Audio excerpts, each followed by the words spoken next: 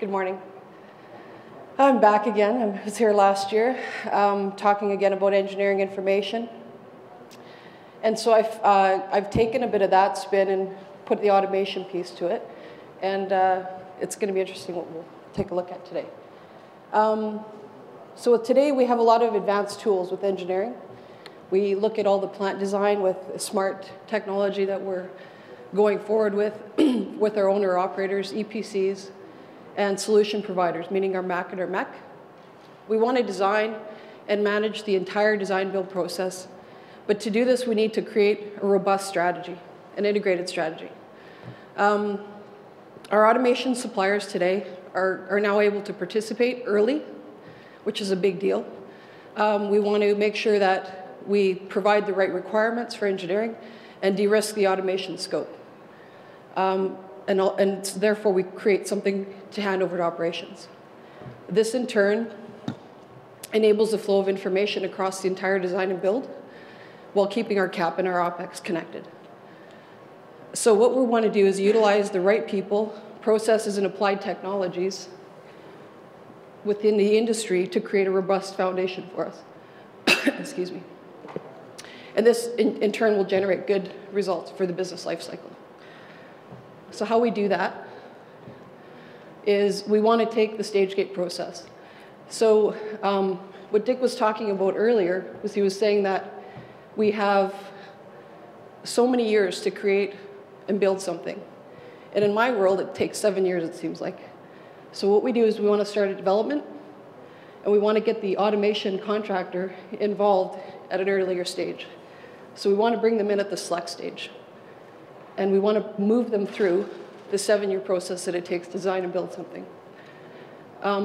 What I found interesting, excuse me, is that we have a common estimate between 3 to 5% of the entire capital for that project is spent on automation. 1.5 of that is actually spent on the scope of the design for the automation study itself. So if you think about it, we want to try to capitalize on that. So what we do is we want to provide a full integrated strategy with the MAC and the MEC, the EPC and the owner-operator together early on. So we're talking before we hit gate 2. And in turn, that'll actually have a huge impact on cost, time, and money. So we want to take a different approach to this. So it's no longer business as usual. We have resource shortages, longer project schedules, and higher costs. So we can't afford to have poorly implemented systems anymore. This actually does impact construction and commissioning, which allows unacceptable quality of information that we end up coming with. And we see trends in silos and things like that. So what we want to do is, and as Dick was saying, this is not only about greenfield projects, but this ends up impacting brownfield as well. So we have issues today with automation when it comes to my world, which is information management systems and technology. The handover of documents and data from capital project phases to operations is insufficient. Even right now, I'm going through something where the EPC hands over everything from the project, and I'm missing huge amounts of data.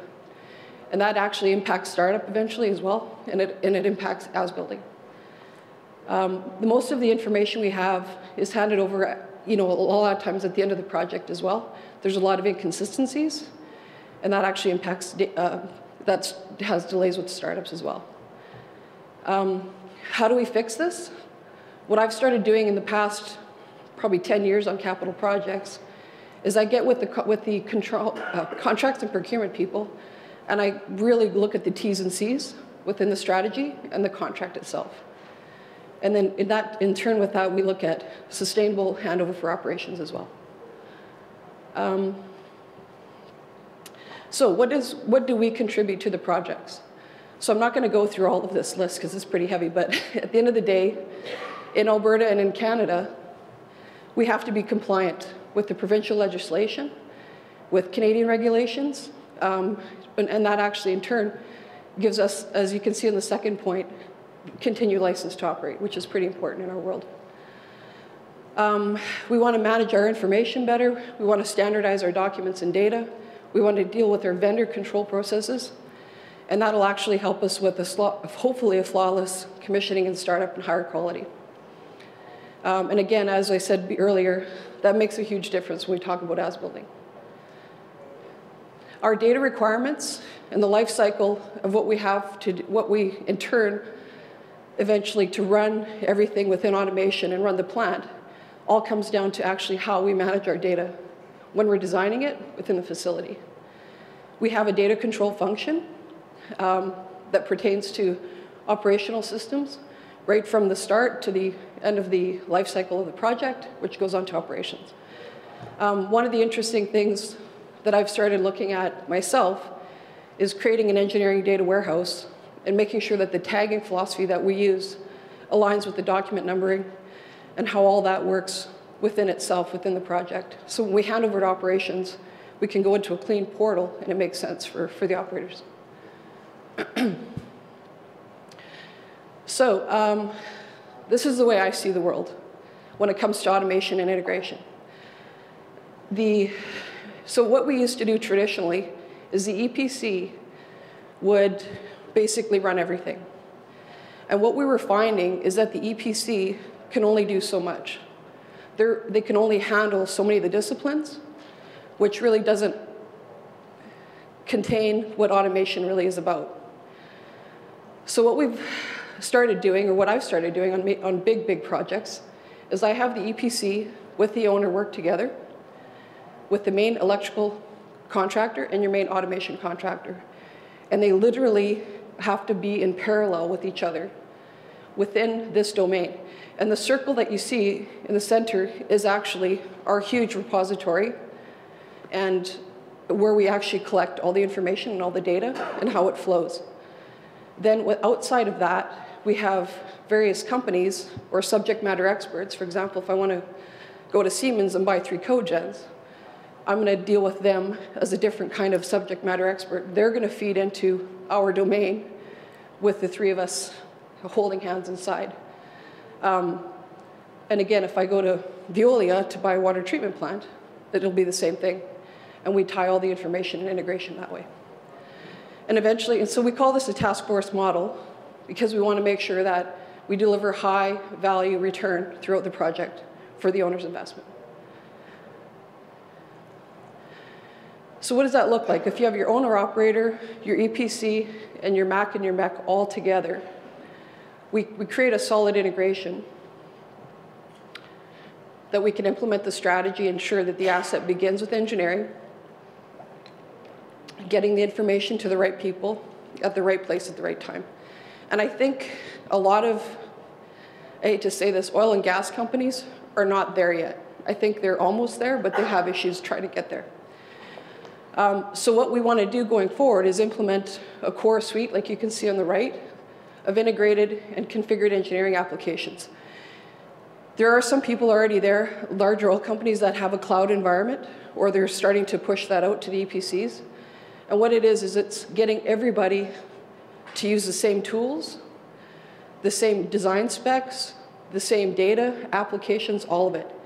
And they're pushing and pulling in and out of this environment. And I know when you talk about the cloud with a lot of companies, there's still a lot of fear out there because it's the fear of unknown. If I throw something in the cloud, what does that mean? Where's it going? And then you look at cybersecurity and you look at proprietary data. So there's a lot of questioning around that. But at the end of the day, we want to deliver an end-to-end solution with integrated web-based tool delivery and hosting and support. And we get all the parties involved sooner. That's within the capital projects.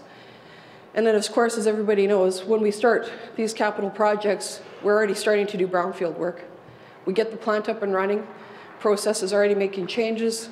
The operations team already wants MOCs to happen. How do we make sure that all works in this environment?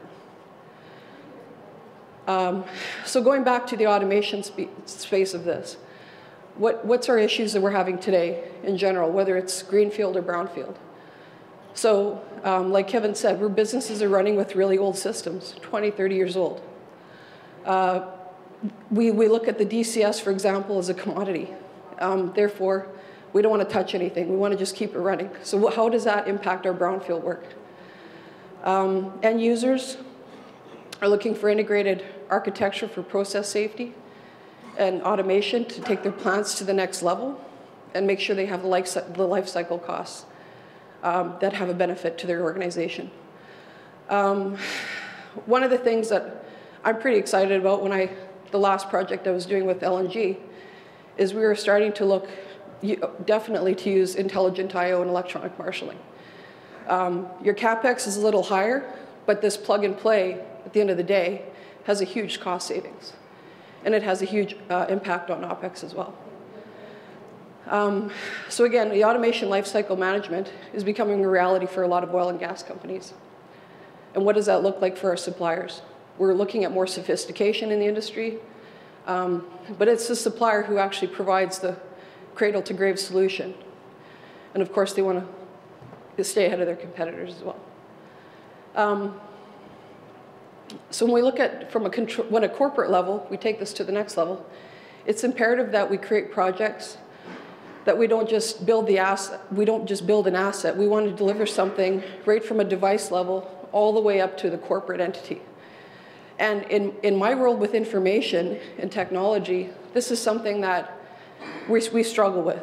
You know, we siloize, the folks in the field are doing what they need to do, but what does that mean, getting it over that corporate bridge and making the difference to show the head office value for what we're doing or what we're not doing?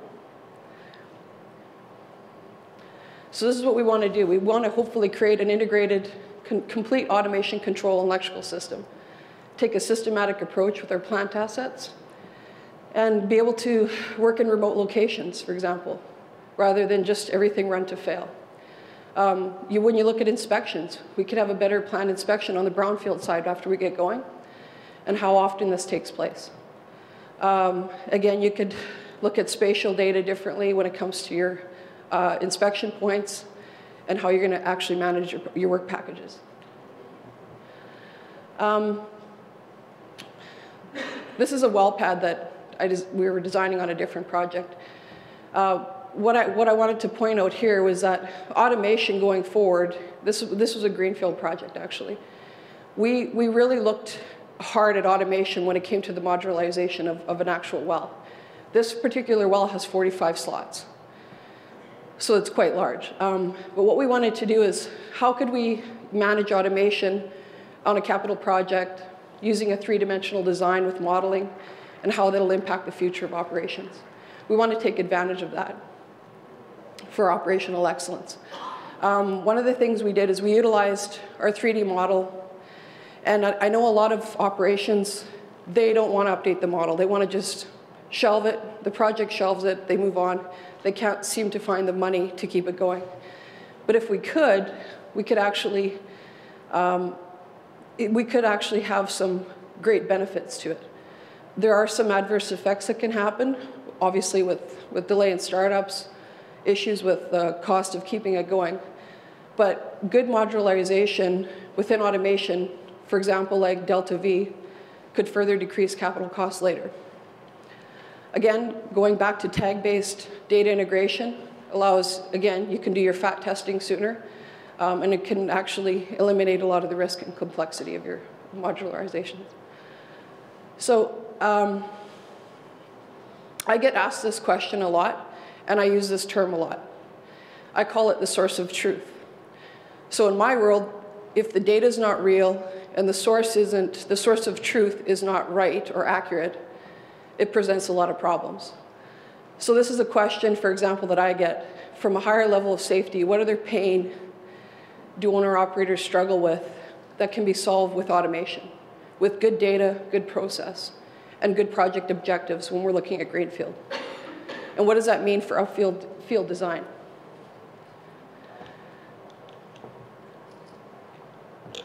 Essentially, I see it as 4 areas.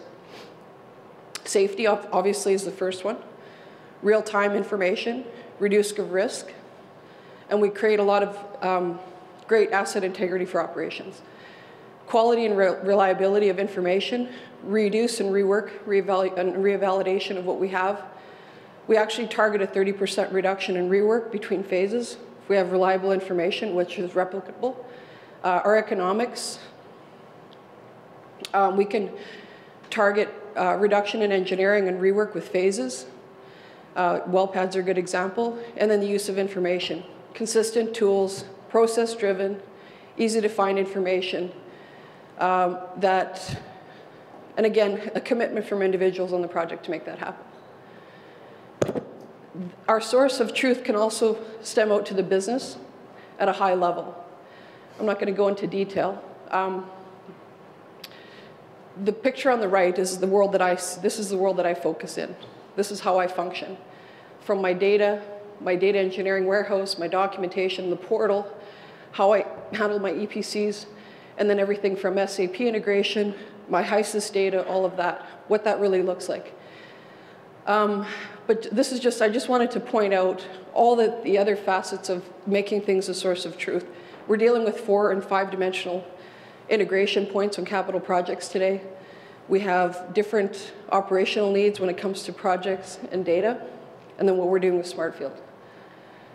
Of course, we can't always forget about IT. We were talking about, I've heard a lot about IT in the last couple of days, and you know, this push and pull and that sort of thing, but at the end of the day, we need somebody to lay down our fiber, and we need somebody to hook everything up. So it's to create that backbone structure is pretty important.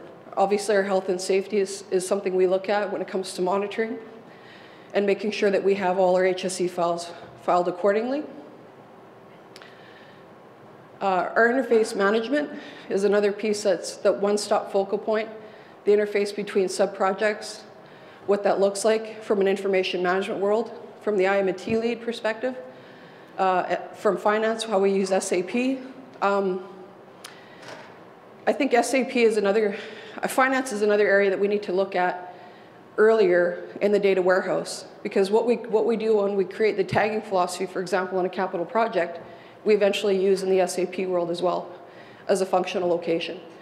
So there's our handshake as well. Our field applications, we want to be lean. Our licenses across all of our access points. And then our performance when it comes to operational data, for example, that we're using. So our operational goals for a project in this world to create something better for automation. We're running these facilities. It takes us 7 years to build it, and we're going to run it for 40. So how can we create something that's going to be improved, self-improved, robust, and integrated? I won't go through all the points, but you can see we have interfaces with custody of transfer, alarm management. That's another one we're starting to do earlier on, is our alarm management process and our strategy. And we start that at the select phase, and it has a huge impact later on when it comes to as building and getting the RFO. We look at process data, safety, automation procedures, recommended spare parts management. These are all operational goals that we try to hit while we're in this phase. The last point I just wanted to bring up, I asked Dick, I wasn't sure, I didn't want to sell ARC while I was here, but on the last LNG project I was on, we actually, I needed the company to understand what automation really meant. If we were going to look at a new DCS system, what did that really need? What did we need that added value for this new facility, and what did it mean to the organization? And the previous oil facility that I'd helped design, it took us 1.5 years to decide what DCS we were going to go with. So I didn't have the money, I didn't have the time. So one of the gentlemen I was working with, he came to me, he says, you know, I found this great company, and they have this package called the STAR such and such, and he's going on, the solution package to help us get through the criteria of how we're going to choose the right DCS for the greenfield plant we're looking at, that we were going to build. So again, I didn't have very much time. I had maybe 6 months to get this done. So I convinced my management to give me some money, which was great. So they did that. I got the owner-operator together, which was us, the IT, automation, business analysts, my EPC IT, their automation team, my operations manager, metering specialists, anybody I could get. We created a steering committee, took this solution package, and started looking at what this really meant before we even cut an RFI. So we went through, and we eventually had started with 6 companies. We went through the business objectives, what kind of criteria we were looking for, how we were going to weight it. And eventually, we came to the point where we were actually ready to send the RFI packages out. We came down to three automation contractors that we could go with that made sense for this facility. And it really, when you really dissect something and take different slices of it, it's amazing what you can find, what you see, and what you're actually wanting to go out and buy. You're going to go out and spend $50 million or $250 million. It has to be meaningful back to the business as well. So that's where we ended up. So ARC worked with us. They brought in some folks. We did 4 one-week training sessions in Calgary, and it was amazing what I learned from this, and a lot of our operations folks as well.